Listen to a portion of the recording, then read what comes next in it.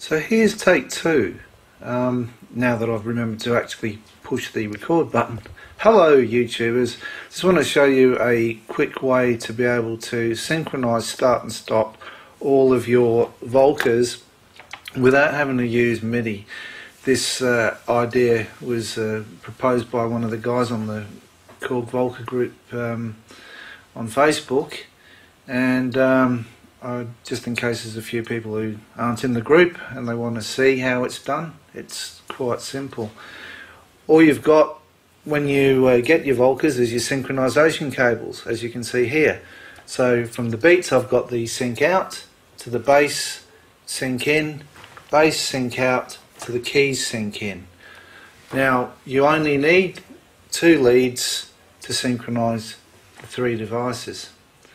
And what our friend Liram Laram discovered was that he'd accidentally one time had the sync in disconnected at one end but plugged into the in of the master synchronization Volca like this, and he pushed play on every unit and nothing happened, because this is waiting for this, this is waiting for this, and this is waiting for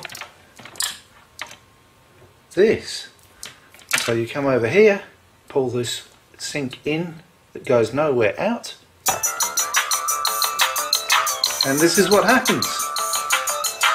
They all start at the same time.